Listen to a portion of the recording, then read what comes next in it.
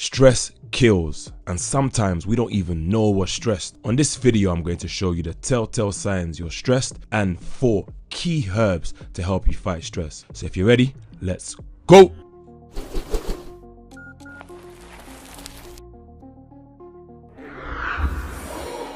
First of all, not all stress is bad.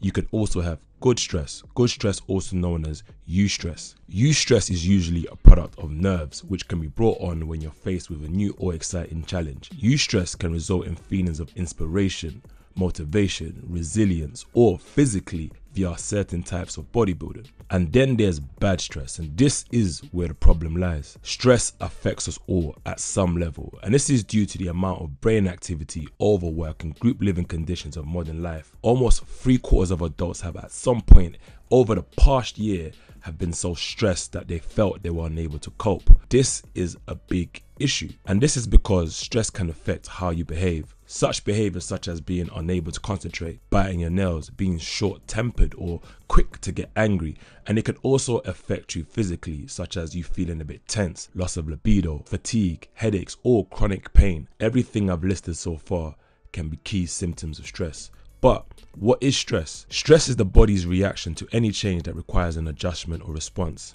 The body can react to these changes with physical, mental, or emotional responses. And these changes are referred to as stressors, and stressors disturb the body's homeostasis. You guys with me so far? If you're with me so far, drop a comment, drop a like. This is really important information. But is this always bad? I want you to imagine this, and I'm going to get in close so you can really hear me.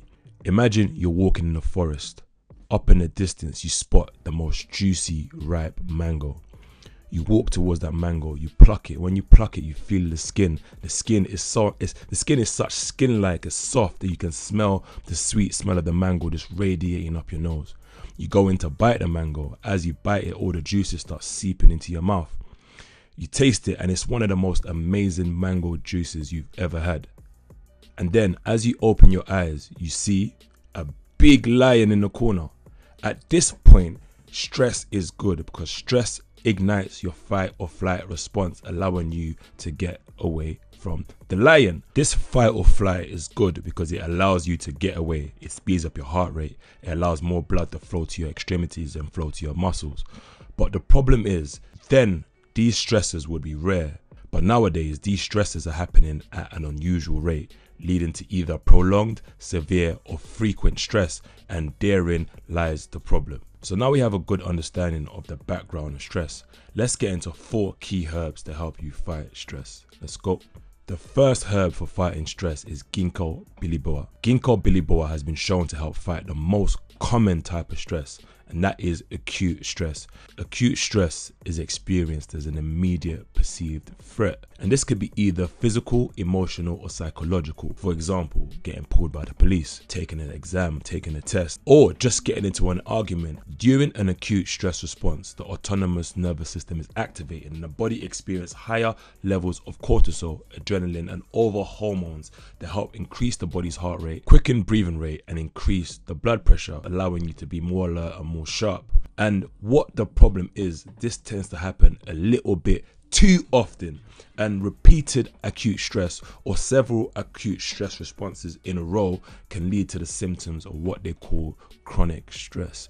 And chronic stress is actually what a lot of people go through, and we don't really realize that we're under chronic stress. We're chronically stressed and we're chronically inflamed. Ginkgo is a herb with antioxidant and anti-inflammatory properties, and it's said to boost circulation and influence the neurotransmitter activity in the brain. One clinical trial found that ginkgo may benefit people with generalized anxiety disorder, and this is a condition categorized by persistent excessive worry and about everyday matters, which is something a lot of us tend to do. So during the study, 82 people with generalized anxiety disorder and 25 people with anxiety were given ginkgo or placebo for 4 weeks, and what they found by the end, ginkgo participants significantly showed improvements in anxiety symptoms. So this is very promising. A second study, and this one conducted in mice, showed that mice who were given ginkgo before an unavoidable stressful situation were less likely to be emotionally affected by stress. Those who have purchased my herb book, link in the description, will know that there are a lot of benefits of ginkgo, especially for the brain, and there is some evidence that it may help patients with dementia. To be honest, there's so many benefits of ginkgo that it deserves its own video. So if you want to see a benefits of ginkgo video, make sure you comment in the description. If I get a couple comments, consider the video done. Ginkgo is very beneficial. It's one of the earliest herbs I ever bought, and I bought that whilst at university, and it really transitioned my university studies, especially when it comes to taking exams. The second herb to help fight stress is ginseng Panax. Ginseng is an effective adaptogen. Adaptogens are able to help calm stressful situations and help restore normal functions in humans. But ginseng is superior in the regulation of stress, and this is in comparison with other adaptogens. Panax ginseng has been used traditionally in medicine for millennia for its ability to increase resistance to stress and strengthen mental capacity. But it also has beneficial effects as an anti-inflammatory agent. It's also antioxidant, helping fight free radicals within the body. But some say it's also anti-diabetic, and some say it's also beneficial for cancer. It's anti-cancer. But for stress, ginseng is good. Ginseng effectively regulates the immune response and the hormonal changes that are due to stress, thus maintaining normal homeostasis. This herb is powerful. I have a whole video on the benefits of Panax ginseng.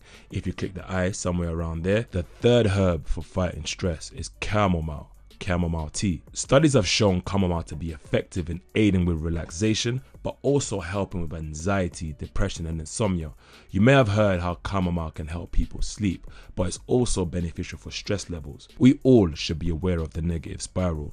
A lack of sleep leads to stress within the body. Distress leads to more lack of sleep, which leads to more insomnia, which leads to more anxiety, which leads to more stress, which leads to more insomnia, which is a lack of sleep or an ability to sleep. And thus this negative spiral commences. So this herb can help you break out that negative spiral and put you in what I call an upward spiral. And since this herb is easy to get, you can literally buy a packet from your local shops, keep it at your workplace. Once or twice a day, you might just want to have a tea before something important. You have a meeting to give, you want to relax yourself.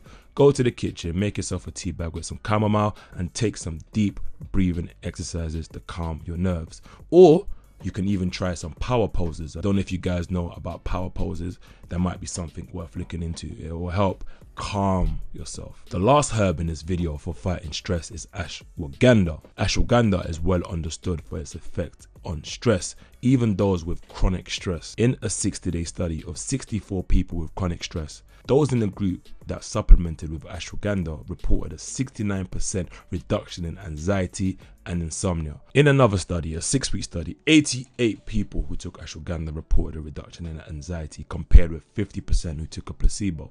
Along with its other benefit, this is a powerful stress fighting herb. I have a whole video on benefits of ashwagandha. If you click the eye, I tend to use it in my smoothies. But guys, as an added bonus, and for this added bonus I need every single person to drop a like and drop a comment. The added bonus is an honorable mention called turmeric. Curcumin is the most active compound found in turmeric root.